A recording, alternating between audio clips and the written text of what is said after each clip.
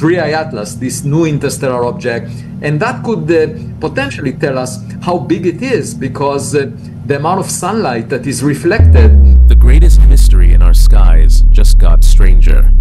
Days after astronomers announced the third ever interstellar comet, 3I/Atlas, routine observations flipped to panic. Its brightness doubled nearly overnight, its coma ballooned alarmingly fast, and its path defied Newton itself. If a comet can grow to half the size of the Sun without tearing itself apart, what does that make 3I/Atlas? And what happens when science runs out of explanations? On July 1st, 2025, the Atlas Survey Telescope in Chile recorded a faint object moving rapidly against the background stars. The software flagged its path as unusual, an orbit so open it would never circle the Sun. Within hours, the Minor Planet Center calculated an eccentricity near 1.2, confirming what every astronomer hopes to hear. This was not a solar system comet. It was the third interstellar visitor ever found, following in the footsteps of Oumuamua and Borisov. The discovery set off a chain reaction among the world's observatories. The Atlas team, led by John Tonry, pored over the original detection frames and traced the object's motion backwards through archival data. Each image, each timestamp, narrowed the uncertainties. The object's speed, over 200,000 kilometers per hour, left no doubt. Its trajectory sliced through the solar system on a hyperbolic arc, a one-time passage from the depths of interstellar space. Within a day, confirmation alerts reached the desks of planetary scientists, dynamicists, and comet specialists worldwide. The object, now designated 3I Atlas, became the focus of a global mobilization. Telescopes from Hawaii to the Canary Islands logged urgent requests for observation time. The race was on to capture every photon, every spectrum, before the comet slipped away forever. For the third time in history, humanity had a chance to study a piece of another star system, an ancient messenger on a brief, unrepeatable visit. Observation time on the world's most powerful telescopes is fiercely competitive, but the arrival of 3I/Atlas changed the usual calculus. Within days of its discovery, the Space Telescope Science Institute granted Target of Opportunity programs on both the Hubble Space Telescope and the James Webb Space Telescope. Hubble's Wide Field Camera, 3 and JWST's NIR, CAM-AM and NIR spec instruments were assigned program YDS and filter sets, each designed to maximize contrast and detail across the comet's coma and nucleus. These were not routine observations. Exposure times, tracking rates, and filter choices were coordinated in real time between instrument teams, with every calibration step logged for reproducibility. On the ground, spectrographs at Keck and the Very Large Telescope began scanning for volatile signatures and velocity shifts, while amateur astronomers contributed independent photometry from backyard observatories. Each dataset was processed through its own reduction pipeline, cosmic ray rejection, flat fielding, and astrometric registration. The results didn't just stand alone, they were cross-checked. Hubble's F350LP images were compared against JWST's F210M exposures, and independent teams ran parallel reductions to confirm that every feature was real, not an artifact of a single instrument or software routine. This level of scrutiny was more than procedural. The global collaboration ensured that any pattern in the data, whether a subtle color gradient or a sharp spectral line, could be trusted. As the first round of images and spectra arrived, the scientific community prepared for the next step, comparing these meticulous measurements against the standard models of comet behavior. Within days of the first detection, astronomers noticed that 3I/Atlas was not behaving like any comet in recent memory. The photometric curve, built from a patchwork of ATLAS survey points and swift UVOT exposures, showed a brightness surge that defied standard models. In July alone, the comet's apparent magnitude jumped from 18.9 to 16.4, a tenfold increase in flux over just a month. Calculations revealed the light curve was doubling every 11 days, nearly 3 times faster than predicted for a comet at this distance from the Sun. The anomaly didn't end with the light. Orbit fitters at JPL and the Minor Planet Center began to see residuals in the velocity data. When they plugged in the latest astrometric positions, the numbers wouldn't settle.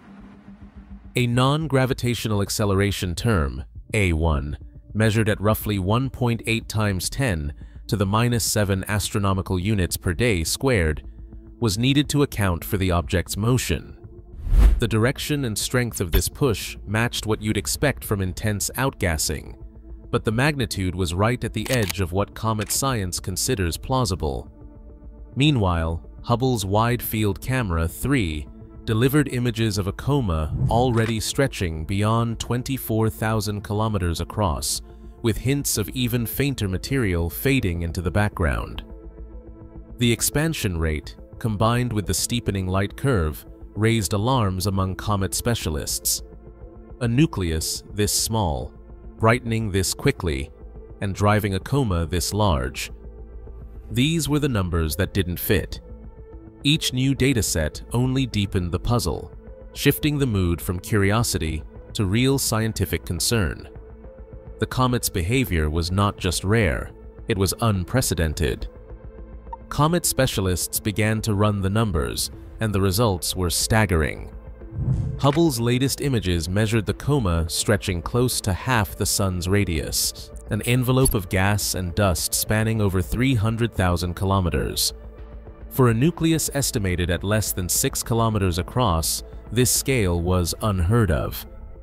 Standard models predict that a coma of this size would require the comet to shed more than 100 million kilograms of material every second. At that rate, the nucleus should disintegrate almost instantly, torn apart by the violent rush of escaping gas. Yet, I/Atlas remained intact, its core hidden but undisturbed at the center of the storm.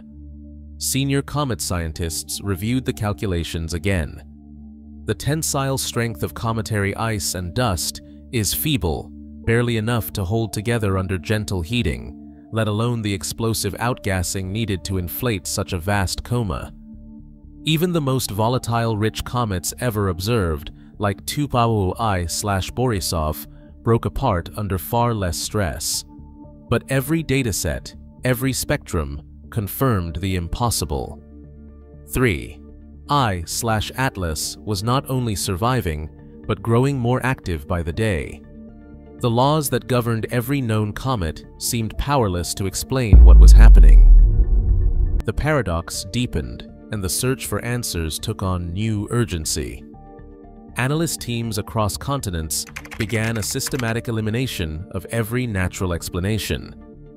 The first hypothesis on the table was runaway outgassing, volatile ices erupting from the nucleus at record rates. Models were run using the measured nucleus size and the observed coma expansion. The numbers didn't add up. Even if the surface was pure carbon dioxide, the mass loss required to inflate a coma this large would have shattered the core in minutes.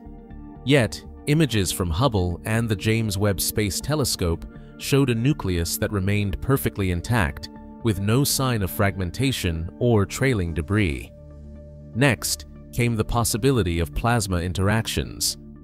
Could the solar wind be sculpting the coma, stretching it to impossible scales?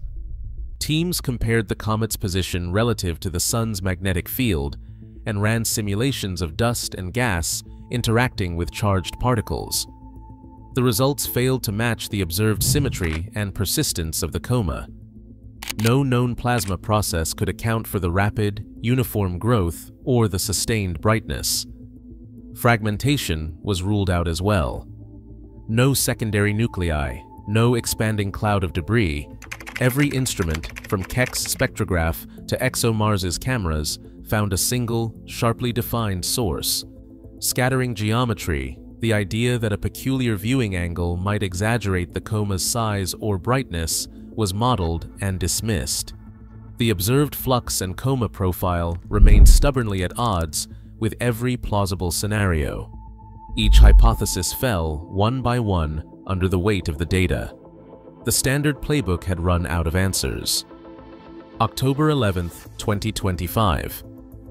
The last images of 3I/Atlas arrived from the Hubble and James Webb Space Telescopes. Each frame, processed by independent teams at the Space Telescope Science Institute, shows a narrow, luminous feature projecting from the nucleus, aligned precisely with the comet's velocity. The beam persists across every filter and instrument, surviving every artifact test and reduction pipeline. Observers cross-check timestamps, wavelengths, and exposure logs. No diffraction spike, no cosmic ray, no software artifact can explain it. The validators at STSCI sign off. The feature is real, at least in the data. In the days that follow, the astronomical community debates every possibility. Some suggest a jet of gas or dust. Others invoke rare projection effects or unknown outgassing chemistry. But the beam's sharpness and unwavering direction defy all familiar comet physics. When asked, Avi Loeb, who once argued that Oumuamua might be artificial, says, "If this is a comet, it's unlike any we've ever seen. But extraordinary claims require extraordinary evidence." As 3I/Atlas passes behind the Sun, the signal vanishes. No telescope on Earth can follow it through the solar glare. The last confirmed sighting, logged at October 11, 2025, leaves astronomers with a single, haunting question. When it reappears, will it still be a comet, or something far beyond our understanding? On July 1, 2025, the Atlas survey logged the third interstellar object ever seen, 3EI/Atlas. Within just weeks, Hubble and James Webb images confirmed a coma that expanded to half the Sun's diameter. Yet, the comet did not break apart, defying every known model. Spectral data and photometry showed a brightness surge and speed anomalies that current physics cannot explain. Multiple cross-checked observations revealed a forward-pointing light beam, validated across independent instruments. Despite exhaustive testing, no natural process fit the evidence. To date, the last confirmed sighting, October 11, 2025, shows 3I/Atlas vanishing into the Sun's glare, with no further data available. The object's true nature remains unknown. Official reports confirm all findings, but key details, such as the mechanism behind the beam, are still under review. For now, the 3I/Atlas event stands as the most perplexing interstellar mystery on record. The world waits for what will emerge from behind the Sun: comet, artifact, or something entirely new.